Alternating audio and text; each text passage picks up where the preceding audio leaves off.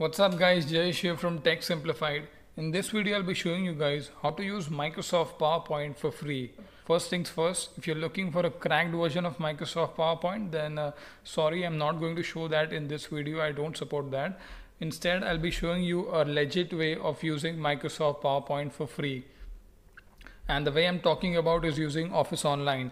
Now Microsoft offers all its product, that is Word, Excel, PowerPoint and all other tools absolutely for free if you're using it online. The website to access that is office.com, www.office.com. I'll link the website in the description. Please check that out. So the website looks something like this.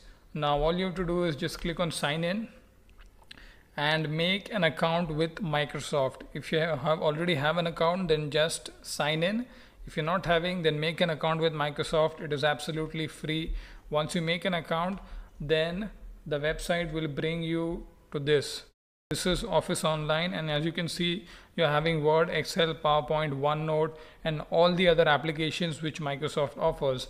Now in our video, we want to access the Microsoft PowerPoint. So let me click on PowerPoint. And as you can see over here, all the templates are there. Let me click a blank template. Now allow it to load. So this is how the online version of PowerPoint looks. It is almost similar to the offline version or the desktop version which we guys are used to using. The only difference would be some of the shortcuts which you're using in the Office products in the desktop version won't work in the web version. Apart from that, you can do all the basic functions. If you want to add title to your slide, you can do that too. If you want to make a new slide, the shortcut is Control M. As you can see, the shortcut works. If I want to insert an image, I can insert a picture as well. As you can see, all the options are available in the web version as well. Now if I want to save my presentation, then all I have to do is click on File and click on Save a Copy. Now when you save a copy, it will be saved into OneDrive. OneDrive is just like Google Drive. It's an cloud storage offered by Microsoft. Again, it's a free service. You have to just make an account and you can use it. Once you save the copy, once you click on Save a Copy, the copy will be saved in OneDrive. And if you want to open a presentation which a friend or your colleague has given to you, then you can do that too. The only thing is you have to upload that presentation into the OneDrive.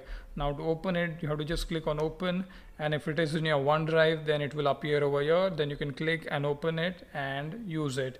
Now if you want to save a copy in your desktop or your computer, then you can do that too. All you have to do is click on this download as button and you can download a copy and save it to your computer and mail it to your friends or whatever you want.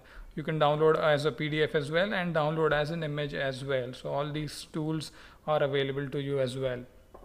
So this is how you can use all the Office products for free. If you guys like this video, then please give it a thumbs up. If you're new here, then please consider subscribing.